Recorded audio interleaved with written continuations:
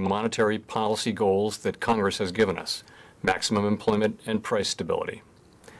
Today, the Federal Open Market Committee kept interest rates near zero and maintained our asset purchases. These measures, along with our strong guidance on interest rates and on our balance sheet, will ensure that monetary policy will continue to deliver powerful support to the economy until the recovery is complete. Widespread vaccinations, along with unprecedented fiscal policy actions, are also providing strong support to the recovery.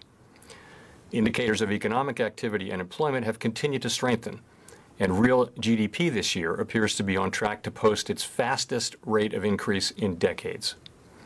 Much of this rapid growth reflects the continued bounce back in activity from depressed levels. The sectors most adversely affected by the pandemic remain weak, but have shown improvement. Household spending is rising at a rapid pace, boosted by the ongoing reopening of the economy, fiscal support, and accommodative financial conditions. The housing sector is strong, and business investment is increasing at a solid pace. In some industries, near-term supply constraints are restraining activity. Forecasts from FOMC participants for economic growth this year have been revised up since our March summary of economic projections. Even so, the recovery is incomplete, and risks to the economic outlook remain. As with overall economic activity, conditions in the labor market have continued to improve, although the pace of improvement has been uneven. Employment rose 419,000 per month on average in April and May, with the leisure and hospitality sector continuing to post notable gains. Employment in this sector and the economy as a whole remains well below pre-pandemic levels. The unemployment rate remained elevated in May at 5.8%, and this figure understates the shortfall in employment, particularly as participation in the labor market has not moved up from the low rates that have prevailed for most of the past year. Factors related to the pandemic, such as caregiving needs, ongoing fears of the virus, and unemployment insurance payments, appear to be weighing on employment growth. These factors should wane in coming months against a backdrop of rising vaccinations, leading to more rapid gains in employment. Looking ahead, FOMC participants project the labor market to continue to improve, with the median projection for the unemployment rate standing at 4.5% at the end of this year and declining to 3.5% by the end of 2023. The economic downturn has not fallen equally on all Americans, and those least able to shoulder the burden have been hardest hit. In particular, despite progress, joblessness continues to fall disproportionately on lower-wage workers in the service sector and on African Americans and Hispanics. Inflation has increased notably in recent months. The 12-month change in PCE prices was 3.6% in April and will likely remain elevated in coming months before moderating. Part of the increase reflects the very low readings from early in the pandemic falling out of the calculation, as well as the pass-through of past increases in oil prices to consumer energy prices. Beyond these effects, we are also seeing upward pressure on prices from the rebound in spending as the economy continues to reopen, particularly as supply bottlenecks have limited how quickly production in some sectors can respond in the near term. These bottleneck effects have been larger than anticipated, and FOMC participants have revised up their projections for inflation, notably for this year. As these transitory supply effects abate, inflation is expected to drop back toward our longer-run goal, and the median inflation projection falls from 3.4% this year to 2.1% next year and 2.2% in 2023. The process of reopening the economy is unprecedented, as was the shutdown at the onset of the pandemic. As the reopening continues, shifts in demand can be large and rapid, and bottlenecks, hiring difficulties, and other constraints could continue to limit how quickly supply can adjust, raising the possibility that inflation could turn out to be higher and more persistent than we expect. Our new framework for monetary policy emphasizes the importance of having well-anchored inflation expectations, both to foster price stability and to enhance our ability to promote our broad-based and inclusive maximum employment goal. Indicators of longer-term inflation expectations have generally reversed the declines seen earlier in the pandemic and have moved into a range that appears broadly consistent with our longer-run inflation goal of 2%. If we saw signs that the path of inflation or longer-term inflation expectations were moving materially and persistently beyond levels consistent with our goal, we'd be prepared to adjust the stance of monetary policy. The pandemic continues to pose risks to the economic outlook. Progress on vaccinations has limited the spread of COVID-19 and will likely continue to reduce the effects of the public health crisis on the economy. However, the pace of vaccinations has slowed, and new strains of the virus remain a risk. Continued progress on vaccinations will support a return to more normal economic conditions. The Fed's policy actions have been guided by our mandate to promote maximum employment and stable prices for the American people, along with our responsibilities to promote the stability of the financial system. As the committee reiterated in today's policy statement, with inflation having run persistently below 2%, we will aim to achieve inflation moderately above 2% for some time so that inflation averages 2% over time, and longer-term inflation expectations remain well anchored at 2%. We expect to maintain an accommodative stance of monetary policy until these employment and inflation outcomes are achieved. With regard to interest rates, we continue to expect that it will be appropriate to maintain the current 0 to 1/4% target range for the federal funds rate until labor market conditions have reached levels consistent with the committee's assessment of maximum employment, and inflation has risen to 2% and is on track to moderately exceed 2% for some time. As is evident in the SEP, many participants forecast that these favorable economic conditions will be met somewhat sooner than previously projected. The median projection for the appropriate level of the federal funds rate now lies above the effective lower bound in 2023. Of course, these projections do not represent a committee decision or plan, and no one knows with any certainty where the economy will be a couple of years from now. More important than any forecast is the fact that whenever liftoff comes, policy will remain highly accommodative. Reaching the conditions for liftoff will mainly signal that the recovery is strong and no longer requires holding rates near zero. In addition, we are continuing to increase our holdings of Treasury securities by at least $80 billion per month and of agency mortgage-backed securities by at least $40 billion per month until substantial further progress has been made toward our maximum employment and price stability goals. The increase in our balance sheet since March 2020 has materially eased financial conditions and is providing substantial support to the economy.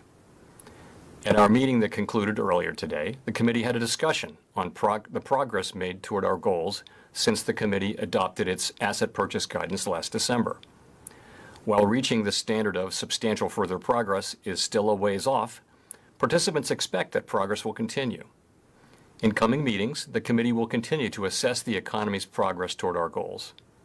As we have said, we will provide advance notice before announcing any decision to make changes to our purchases. On a final note, we made a technical adjustment today to the Federal Reserve's administered rates. The IOER and overnight RRP rates were adjusted upward by 5 basis points in order to keep the federal funds rate well within the target range and to support smooth functioning in money markets. This technical adjustment has no bearing on the appropriate path for the federal funds rate or stance of monetary policy. To conclude, we understand that our actions affect communities, families, and businesses across the country. Everything we do is in service to our public mission. We at the Fed will do everything we can to support the economy for as long as it takes to complete the recovery. Thank you. I look forward to your questions. Mr. Chair. First, we'll go to Rachel Siegel, The Washington Post. Thank you, Michelle, and thank you, Chair Powell, for taking our questions. I'm wondering if you can walk us through expectations you have specifically when it comes to the labor market going into 2023. And I'm curious about people who may have left the labor market, who have yet to come back, or who may face issues with childcare, perhaps they've retired early. Any barriers that you see keeping people from the labor market as you consider full employment going into 2023? Thank you. Thank you. So I would say if you look at the labor market and you look at the demand for workers and the level of job creation and think ahead, I think it's clear, and I am confident that we are on a path to a very strong labor market, a labor market that shows low unemployment, high participation, rising wages for people across the spectrum. I mean, I think that's shown in our projections. It's shown in outside projections. And if you look through the current time frame and think 1 and 2 years out, we're going to be looking at a very, very strong labor market. In terms of exactly what that means, we'll have to see how things evolve. I think we learned during the course of the last very long expansion, the longest in our history, that labor supply during a long expansion can exceed expectations, can move above its estimated trend. And I have no reason to think that that won't happen again. At the same time, we have seen, in terms of participation, we've seen a significant number of people retire. And so we don't actually know exactly what labor force participation will be as we go forward, but I would tend to look at it and think that it can return to high levels, although it may take some time to do that. But overall, this is going to be a very strong labor market. In terms of the near term, you ask as well. So we see a couple of things, a few things that seem likely to be holding back labor supply. There are very large amounts of job openings, and there are a very large number of people who are unemployed, and the pace of filling those jobs somehow feels slower than it might be. So I'd point to a number of things. The first of which is just that most of the act of sort of going back to one's old job, that's kind of already happened. So this is a question of people finding a new job. And that's just a process that takes longer. There may be something of a speed limit on it. You've got to find a job where your skills match what the employer wants. It's got to be in the right area. There's just a lot that goes into the function of finding a job. So that's sort of a natural thing. In addition, I would say that we look at, for example, a significant number of people still say that they're concerned about going back to work in jobs where there's a lot of public facing because of COVID. So that's clearly holding back some people, and that should diminish as vaccinations move ahead. There's also the question of childcare. Many are engaged in caretaking, and as schools reopen and childcare daycare centers open in the fall, or not in the fall, then we should see that supporting labor force participation by caretakers. Finally, unemployment insurance for something like 15 million people will either end or be diminished as we move through the summer and into the fall by the end of September. And I'd like some that may also encourage some to go back in and take jobs. So you would think that would add to an increase in job creation as well. So you put all those together, I would expect that we would see strong job creation building up over the summer and going into the fall. I will also say, though, the last thing I'll say is this is an extraordinarily unusual time, and we really don't have a template or any experience of a situation like this. And so I think we have to be humble about our ability to understand the data. It's not a time to try to reach hard conclusions about the labor market, about inflation, about the path of policy. We need to see more data. We need to be a little bit patient. And I do think, though, that we'll be seeing some things coming up in coming months that will inform our thinking. Thank you. Paul Kiernan. Hi, Chairman Powell. Thanks for the question. The committee's medium forecast on inflation seems to assume a pretty tame outlook for the rest of the year. As you know, the 3-month annualized rate for the past 3 months was, I think, 8.4% in the CPI. And I'm just wondering sort of how much longer we can sustain those kinds of rates before you get nervous. Thanks. So inflation has come in above expectations over the last few months. But if you look behind the headline numbers, you'll see that the incoming data are consistent with the view that the prices that are driving that higher inflation are from categories that are being directly affected by the recovery from the pandemic and the reopening of the economy. So, for example, the experience with lumber prices is illustrative of this. The thought is that prices like that have moved up really quickly because of the shortages and bottlenecks and the like, they should stop going up, and at some point they in some cases should actually go down. And we did see that in the case of lumber. Another example where we haven't seen that yet is prices for used cars, which accounted for more than a third of the total increase in core inflation. Used car prices are going up because of sort of a perfect storm of very strong demand and limited supply. It's going up at just an amazing annual rate. But we do think that it makes sense that that would stop and that, in fact, it would reverse over time. So we think we'll be seeing some of that. When will we be seeing it? We're not sure. That narrative still seems quite likely to prove correct, though, although, as I pointed out at the last press conference, the timing of that is pretty uncertain, and so are the effects in the near term. But over time, it seems likely that these very specific things that are driving up inflation will be temporary. And we'll be we're going to be looking. We'll be looking at the monthly pricing data. I'll also say that the labor market is going to be important both for the maximum employment goal, but also for inflation. And we'll be looking at that. And as I mentioned, we expect, and I expect, that we'll see increases in supply over coming months as the factors that we believe have been suppressing supply abate, wane, move down.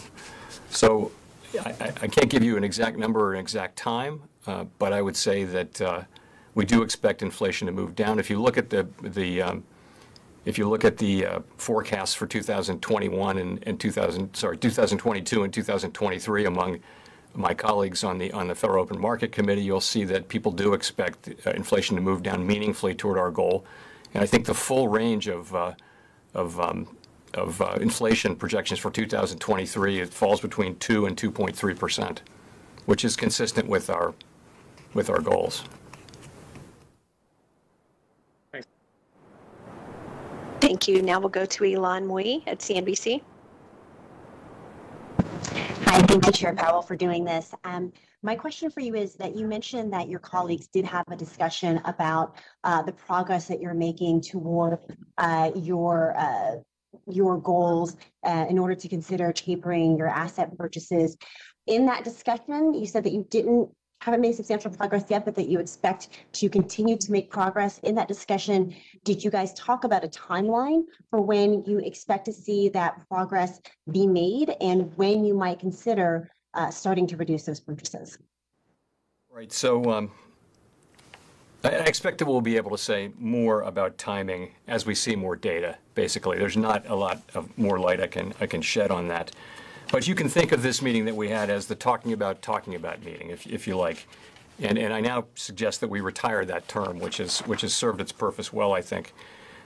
So committee participants were of the view that since we adopted that guidance in December, the economy has clearly made progress, although we are still a ways from our goal of substantial further progress. Participants expect continued progress ahead toward that objective. And assuming that is the case, it will be appropriate to consider announcing a plan for reducing our asset purchases at a future meeting. So at coming meetings, the committee will continue to assess the economy's progress toward our goals and will give advance notice before announcing any decision. The timing, of course, Ilan, will depend on the pace of that progress and not on any calendar. Thank you. Now we'll go to Chris Rugaber, AP. Right, thank you. Well, you mentioned, let me ask about inflation expectations. You said they were, I think you mentioned in your opening statement that you saw them as within target. Does that mean that some of the shorter term measures we've seen out there, such as the New York Federal Reserve's 3-year outlook, which jumped a bit, should those sort of be dismissed? And are we only looking at longer term inflation expectations? And would you describe those as still well anchored at this point? And on a related note, would the Fed consider publishing its index of common inflation expectations on a monthly basis? Thank you. So we do tend to look at the longer term inflation expectations because that's really, we think, what matters for inflation. The shorter term ones do tend to move around based on, for example, gasoline prices. So you'll see if gasoline prices were to spike, you'll see the shorter-term inflation expectation measures, particularly the surveys, move up, and that's maybe not a good signal for future inflation if gas happens to spike and then go back down again. So yes, I think if you look at the broad range of longer-term inflation expectations, they've moved up. They moved down at the beginning of the pandemic, sort of further exacerbating concerns that we might find ourselves where, for example, the ECB and the Bank of Japan have been, where you have expectations and inflation itself sliding down, and you have a really hard time stopping that process once it begins. So that was a concern.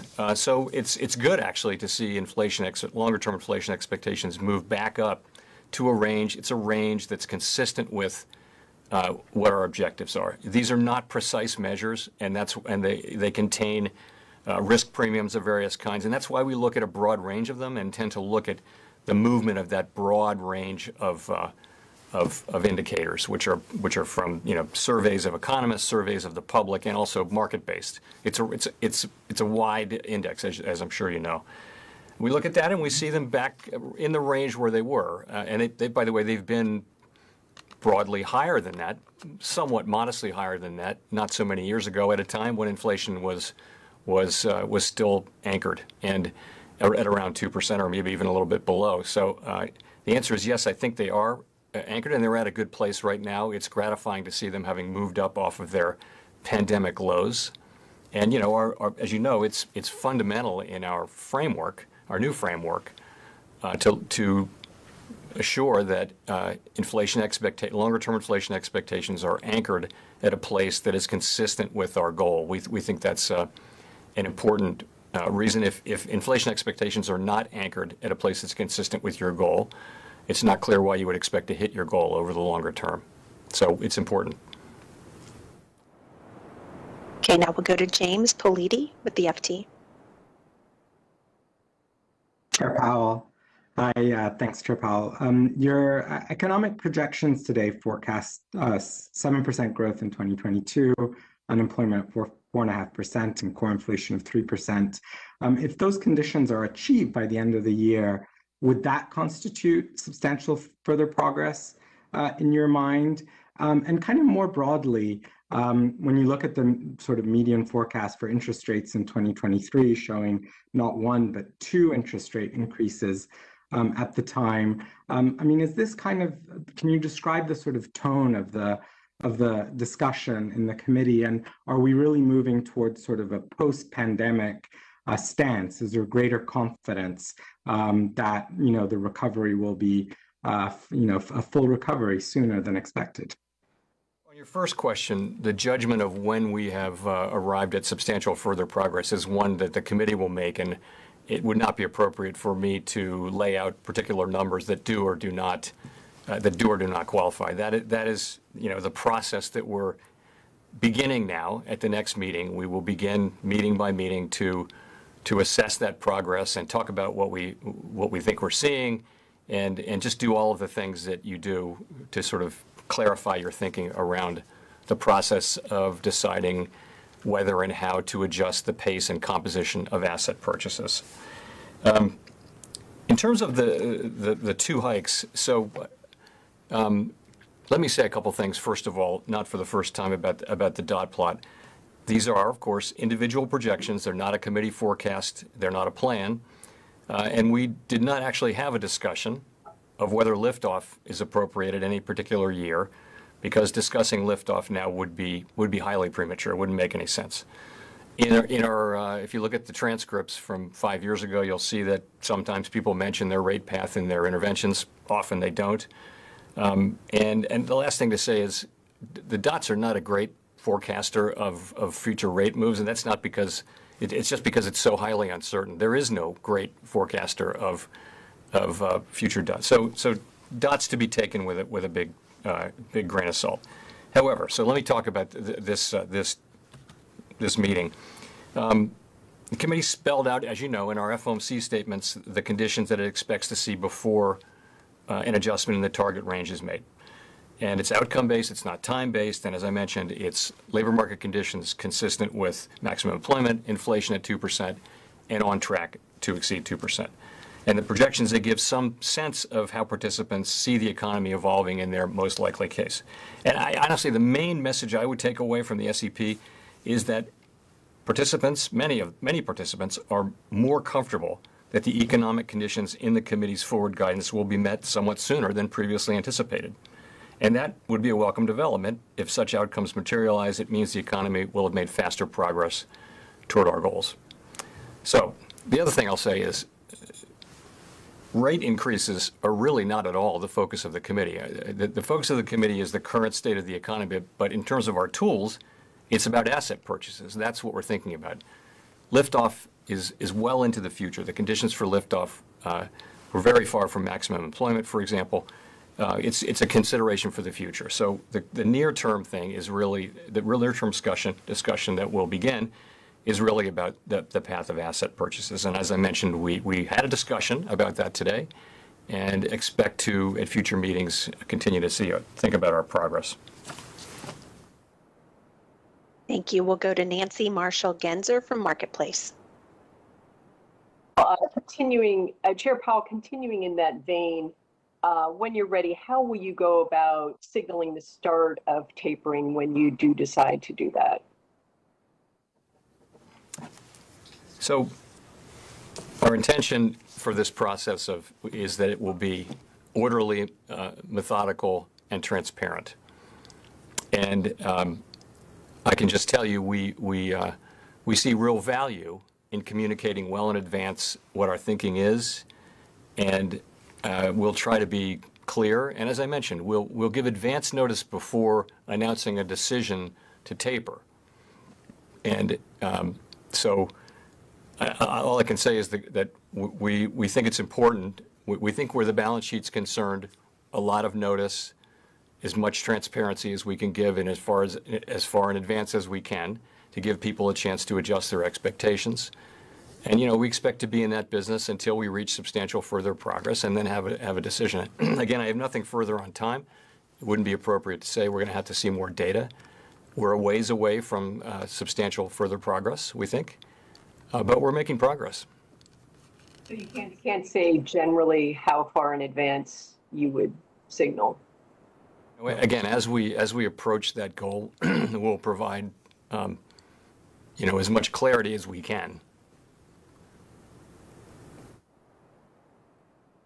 Great, thank you. Going to Craig Torres at Bloomberg. Craig Torres at Bloomberg. If I were a businessman looking at the forecast today, I would ask how and when the Fed seeks to achieve an average of 2% inflation. In other words, does the FOMC have a look-back period, or does it plan to suppress inflation in outer years? Because over the next 3 years, you're going to be above inflation. So what is your look-back period? Does the committee have one? And if not, why not? And if they don't, why isn't this just flexible inflation targeting without an average in a range of 2 to 2.25%? Thanks. So as part of our year-and-a-half-long process, the review that we did and came out with at the end of that with the new statement on longer-run goals and monetary policy strategy, we looked carefully at the idea. We've all read all of the literature around different formulas for makeup and things like that, and we concluded, and I strongly agree, that it's not wise to wed yourself to a particular formulation of that. So we did adopt a discretionary. There's an element of discretion in it. It says that we will seek inflation that runs moderately above 2% for some time, and it's meant to create a broad sense that we want inflation to average 2% over time, and that under the old formula, under the old framework. What was happening was 2% was a ceiling because all of the errors were below. You were always getting back to 2%, so you were bouncing back and forth between 1.5 and 2, and we wanted them to be centered around 2. So that's the approach that we're taking. You're right. It's not a formula-like approach. We were clear on that when we announced the framework. Was there another part of your question, Craig? Greg? That pretty much answers it, Chair Powell. Thank you. Thank you. Now we'll go to Michael Derby. Thanks for taking my question. So I wanted to ask you about the reverse repo usage that we've seen lately. I was curious if you are at all concerned about the level of money flowing into the reverse repo facility, and do you believe that the changes in the Fed's rate control toolkit today will have any impact on that? And then in a related question, do you think that Fed asset purchases are taking too many safe assets out of the market right now and creating maybe some dislocations in the money markets? So on the facility, we think it's doing its job. We think it's doing the reverse repo facility is doing what it's supposed to do, which is to provide a floor under money market rates and keep the federal funds rate well within its range. So we're not concerned with it. It's doing. You have an unusual situation where the Treasury General account is shrinking and bill supply is shrinking, and so there's downward pressure. We're buying assets. There's downward pressure on short-term rates, and that facility is doing what we think it's supposed to do. Sorry, your second question was again? Yeah, I mean, the change in the rate control toolkit, will that have any impact on, do you think that will reduce the amount of money coming into reverse repos? Will that have any impact on money market conditions that, beyond the Fed funds rate setting? It could have some impact. I think we'll have to see empirically, but it's designed to keep the federal funds rate within the range, and I do think it could have some effect on broader money market conditions below, as it relates to the very low rates and the downward pressures. Okay. And do you think it will lower uptake on the reverse repo facility, or that's just not even really a focus of what the change was? It's not. It's honestly, and the funny thing, you would think that it would, but we'll have to see. It's possible that would not be the case. Well, that's going to be an empirical question. Okay, cool. Thank you. I will go to Gina Smialik, The New York Times. Hey, Chair Powell. Thank you for taking our questions. I was wondering if you could follow up a little bit on your response to Rachel at the very beginning and talk a little bit about how we should understand what full employment means in a world that, as you mentioned, is pretty roiled. All the data has been pretty roiled by the pandemic, and we're not really sure where EPOP is going to settle in. We're not sure where participation is going to settle in, and wages are already looking decent. So I guess I wonder what full employment means in this context, and sort of how you're thinking about those wage data. Yeah, as you well know, there isn't one indicator we can look to, and there's no one number that we can therefore point to. We look at a range of indicators, and it's a very broad range. You can count to a high number just quickly, but certainly it will include things like unemployment and participation and wages and many different flavors of that. So how do we think about it? A couple things. We're all going to be informed by what we saw in the last cycle, which was labor supply outperforming expectations over a long period of time.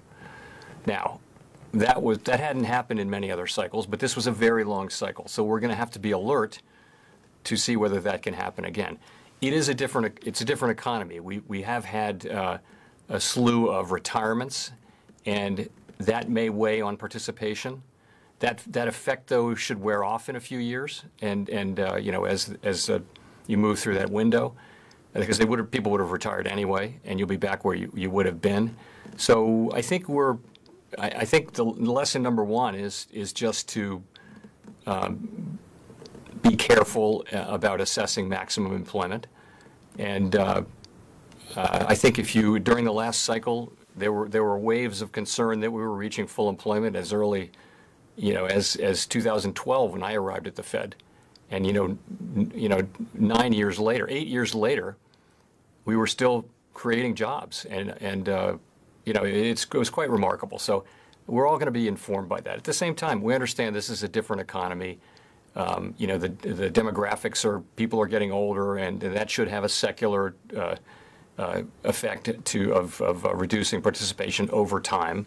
So we have to be sensible about what can be done. But I think we're going to lean into that and be optimistic. You asked about wages. we're seeing wage increases. That's sort of a natural thing to be seeing in a strong economy. And what we're seeing is that we don't see anything that's troubling in the sense of what would be troubling would be, very wide across the economy, wages at unsustainable levels without high inflation. In other words, wages in excess of productivity and inflation by a meaningful amount broadly across the economy, sort of forcing companies to keep raising prices and getting into a wage price cycle. That's the old formula for one of the old formulas for having high inflation. We don't see anything like that now. We do see high wages. We see them for people who are mostly new, entering into new jobs, many of them in low-skilled jobs. And but we do think you've got a thing in the labor market right now where supply and demand are just not matched up well. And we think it's a flexible economy, and it will clear. There will be a level at which supply and demand meet, and we think that'll be happening in coming months. So, but the last thing I'll say is, again, if you look at the forecasts, we're going to be in a very strong labor market pretty quickly here. There's still a big group of unemployed people, and we're not going to forget about them. We're going to do everything we can to get people back into work and give them the chance to work. But there's every reason to think that we'll be in a labor market with very attractive numbers, with low unemployment, high participation, and rising wages across the spectrum. So that's a little bit how we're looking at the labor market. Thank you. Now we'll go to Hannah Lang at the American Banker. Hi, I wanted to ask about the status of your thinking around the supplementary leverage ratio right now.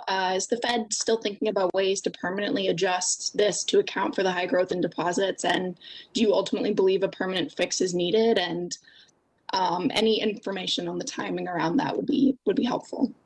I can say is we're working on it. Don't have anything to share with you in terms of the particulars or the timing right now, unfortunately, but we've always, our position has been for a long time, and it is now, that we like the leverage ratio to be a backstop to risk-based capital requirements. When leverage requirements are binding, it does skew incentives for firms to substitute low-risk assets for high-risk ones. It's a straightforward thing. And because of the substantial increase in reserves, treasuries, and other safe assets in the banking system, the SLR is rapidly ceasing to be the intended backstop for our big firms that we want it to be. So we do think it's appropriate to consider ways to adapt it to this new high reserves environment, and we're looking hard at the issue.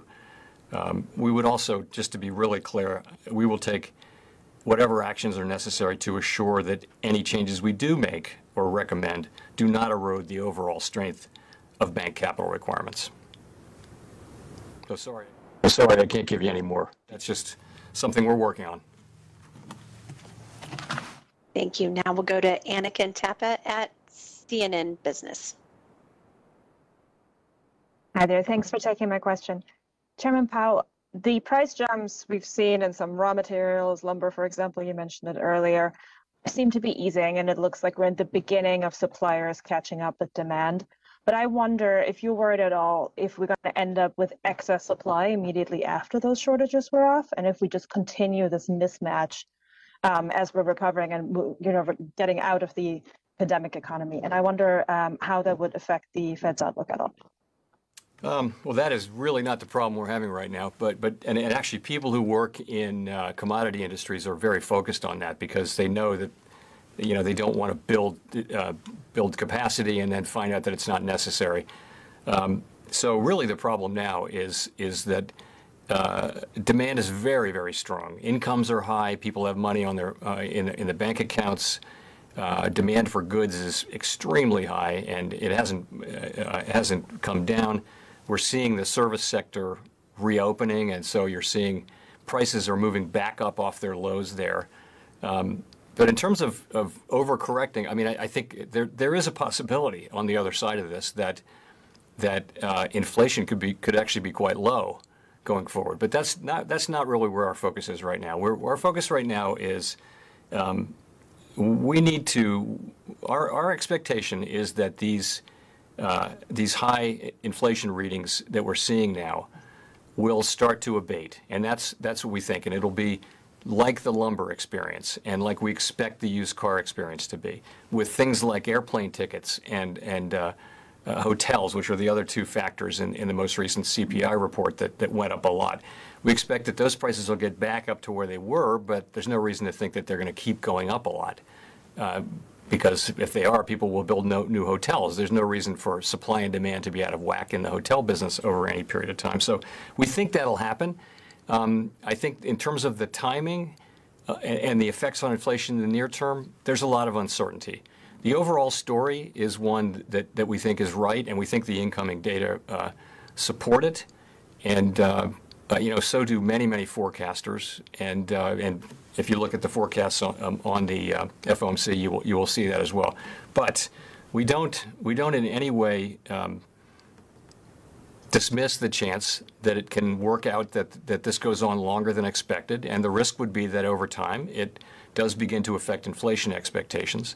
And if we see inflation expectations and inflation or inflation moving up in a way that is really materially above what we would see as consistent with our goals, and persistently so, we wouldn't hesitate to use our tools to address that. Price stability is half of our mandate, and we would certainly do that. We do not expect that, though. That is not our base case, and in that we're joined by many other forecasters. But there's a lot to be humble about among forecasters. Forecasters have a lot to be humble about. It's a highly uncertain business, and we're very much attuned to the risks and watching the data carefully. In the meantime, I would say, we should, as I mentioned earlier, there's so much uncertainty around this. It's just a unique situation that we need to see how things evolve in coming months and see how that story holds up and act accordingly. Thank you. We'll go to Howard Schneider at Reuters.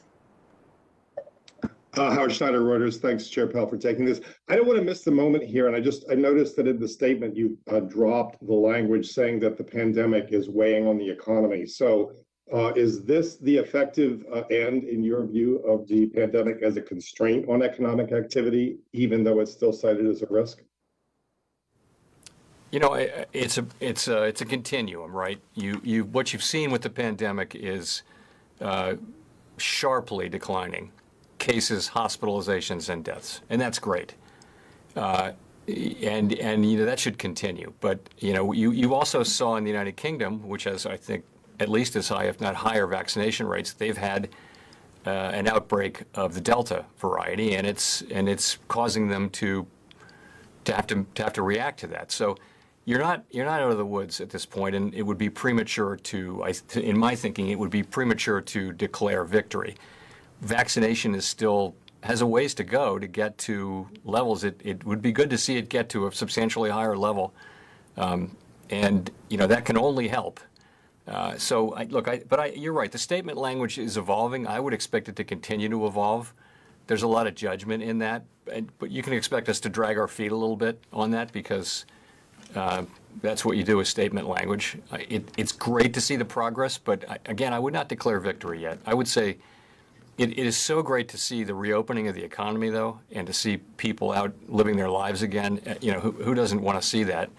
And it appears to be safe, and I just would encourage people to continue to get vaccinated. If I could follow up on that, if you view the statement in toto and the dots and the SEPs as well, do you think this is more a mark-to-market exercise around the improvement in health or around the inflation risks you see developing out there? I think it's both. No, I think clearly since March, what's happened is people have grown more confident in these very strong outcomes that they'll be achieved. Very strong outcomes in the economy will be achieved. There's more grounds for confidence. We've seen growth come in higher than we expected. We've seen very strong labor demand. We've also seen inflation above target, though, and I think even though in our forecasters' case, they do see inflation coming back down over 22 and 23 into areas that are very consistent with with our mandate. Nonetheless, the risk is something that can factor into people's thinking about appropriate monetary policy. The thing is, these are 18 different forecasts, and I can't stand here and say exactly what was in all 18 people's minds, but that is something that I think can factor into things as well, factor into our forecasts as well. Thank you. Thank you. We'll go to Victoria Guida with Politico. Hi, Chair Powell. I wanted to ask a little bit more about inflation to make sure I understand how you're thinking about this. So in the projections, inflation is expected to be high this year and then come back down next year, and then maybe start to rise a little bit again, enough for a liftoff in 2023. I know that's obviously, take that with a grain of salt, but that would suggest that you all could theoretically see inflation sustainably staying above 2%.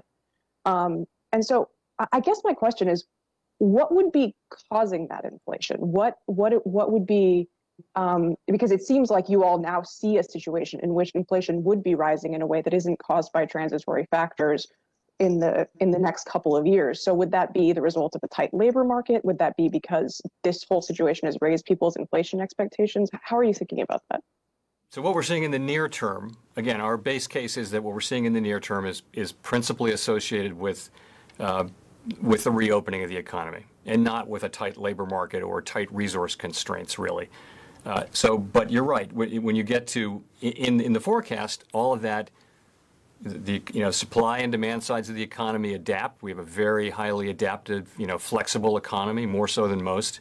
And by 2023, those increases are really about rising resource utilization, or to put it a different way, low unemployment or high employment is a way to think about it. So that's what that's about. That's about the kind of broad inflationary pressure that results from a really strong expansion, tightening up resource utilization across the whole economy, and lifting up inflation. That's why, that's why you would see it then, because by then, in the forecast, and it's just a forecast, they're just individual forecasts. In people's forecasts, that's what's happening. So the change in the projections reflect the fact that you all are more optimistic about the economic outlook, and not necessarily that you think that this will change the way people think about inflation. Yeah, I think there may be an element of the latter as well, because inflation expectations have continued to move up. It's all in people's individual thinking, and you can't. It's hard to say. It's not something the committee debates in terms of what the outlook is for 2023. So I'm a little bit speculating, which I shouldn't do, but I wouldn't surprise me if there's an element for some people in seeing the inflation performance that we've had, and thinking that I have more confidence that we could see inflation above 2%, that it may not be as hard to do that as we thought, and that inflation expectations may move up to a level. They were really at a level that was kind of a little below 2%. They might move up as a consequence of this, or as a consequence of the new framework. We did see inflation expectations moving up in the wake of the announcement of the framework, but we don't really know that. So ultimately, I think it's consistent with both those things. Thank you. Now we'll go to Greg Robb at MarketWatch. Hi, thank you for taking my question. Chair Powell, I'm just looking at the forecast, and the one thing I just don't think it's been talked about all that much is how much the Fed thinks that the economy is going to slow next year. I mean, are we looking at a scenario of a slowing economy next year as with higher inflation? And what do you think about that? We're looking at an economy that will not have the degree of fiscal support. The fiscal support in the forecasts is much less than it was this year. So, but you've still got a very strong growth, well above the longer run potential output of the economy. You've got growth meaningfully above that, and inflation is lower next year in all of our forecasts. I think the range of core PCE forecasts for next year is 1.7 to 2.5 in 2022, and 2 to 2.3 in 2023. So you're right. You're seeing I can't remember the number, but it might be in the 3.5% growth for next year. That's a really good year.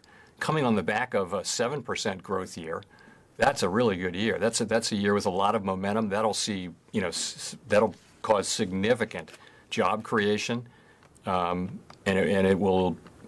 I mean, we would take 3.5%. We didn't have a 3.5% growth year. We didn't have a 3% growth year between the global financial crisis and the end of the expansion. So that would be a good year. Doesn't it seem like there's a risk of like stagflation, where that if you're going to go from 7% and down, that means the economy is really dropping in some way. We haven't seen that, right? The economy's not the economy is still growing, and growing at a very healthy rate.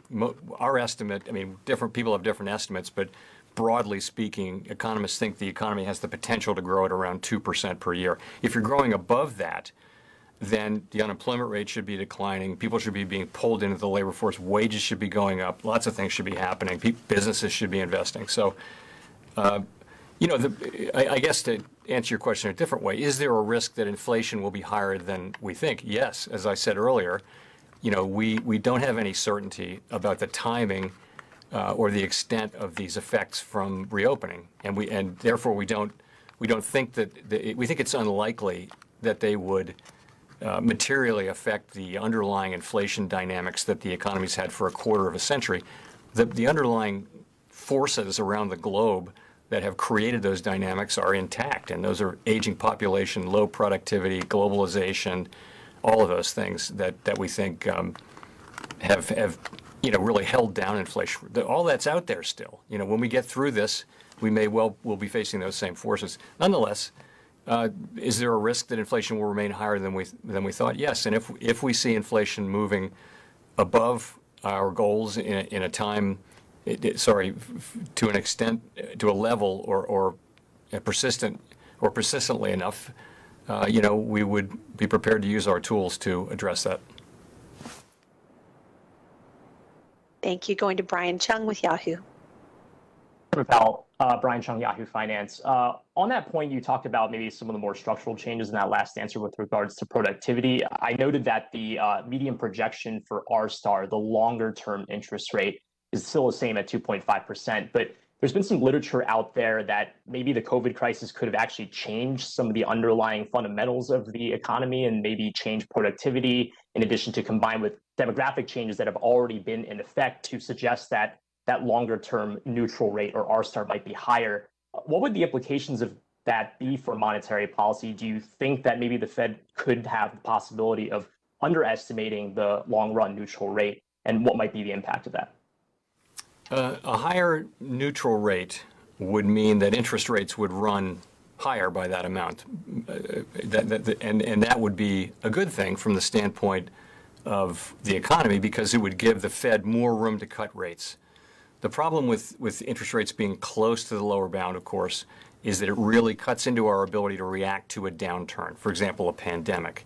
And if you look, for example, at the European Central Bank, their policy rate was well below zero when the pandemic hit. So we don't want to be in a place where we can't react. A higher neutral rate would be, from that narrow standpoint, would be a good thing for us. It would give us more room, and therefore then that would tend to result in better outcomes for the economy over time. You can't estimate it with great precision. I think we would be alert to, studying R-star is a whole industry unto itself, and I think we would be alert to factors that might raise R-star, the neutral rate of interest, and we'd try to keep up with that, and I think we're all thinking about that and the possibility of that. There are a lot of stories right now that essentially could lead to higher productivity growth and higher R-star. We don't know which of those stories will come true, but I'll give you an example. It's just there are a lot of startups, a lot of early stage companies, and is that going to have that effect? We don't know, but we'll be watching those things carefully. Great. Thank you. For the last question, we'll go to Michael McKee at Bloomberg TV.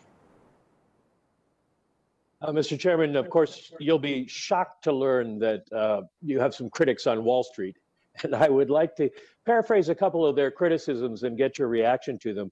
One is that the new policy framework is that you react to actual data and do not react to forecasts, yet the actual inflation data is coming in hot, and you're relying on the forecast that it will cool down in order to make policy. I wanted to get your view on how you square that.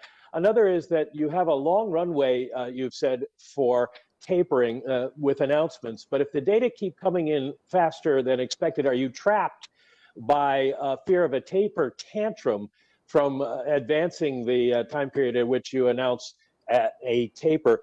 And finally, you've said the Fed knows how to combat inflation, but raising rates also slows the economy. And there's a concern that you might be sacrificing the economy if you wait too long and have to raise rates too quickly. So that's a few questions there. But so let me say first, I think people misinterpret the framework. I think there's nothing wrong with the framework, and there's nothing in the framework that would in any way interfere with our ability to pursue our goals. That's for starters. All of our discussions and all of our thinking and planning are taking place in the context of our new framework. We're strongly committed to it. We think it's well suited to our goals, including in this unique time. And I think if you look at the forecasts that we written down, our committee is solidly behind them. The forecasts are all consistent with that. Your specific question, I guess, was will we be behind the curve? And that's not the situation we're facing at all. The situation that we addressed in our statement on longer run goals and monetary policy strategy was a situation in which employment was at very high levels, but inflation was low. And what we said was we wouldn't raise interest rates just because unemployment was low, employment was high, if there was no evidence of inflation or other troubling imbalances. So that's what we said. That is not at all the current situation. The current situation, we have many millions of people who are unemployed, and we have inflation running well above our target. The question we face with this inflation is nothing to do with our framework. It's a very difficult version of a standard a central banking question, and that is how do you separate in inflation? How do you separate things that follow from broad upward price pressures from things that really are a function of sort of idiosyncratic factors due to particular things? I mean, a classic example was, to pick a narrow example, was the cell phone price war back in 2017. If you remember, prices were incredibly low, and it held down core PCE by 0.3 or something for a year, and then it fell out. So this is much bigger than that. And of course, it's not easy to tell in real time which is which, but that's the question you would face under really any framework. And we're trying to sort that out. I've tried to explain that today about how we think about that. And we do think that these are temporary factors and that they'll wane. We can't be absolutely certain about the timing of that, and we're prepared to use our tools as appropriate. Your second one was, we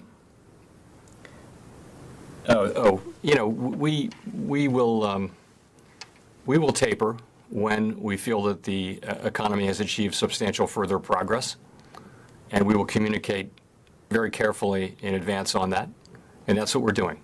That's what we're going to do, and we will follow through on that. There's no, we will do what we can to avoid a market reaction, but ultimately, when we achieve our macroeconomic goal, we will taper as appropriate.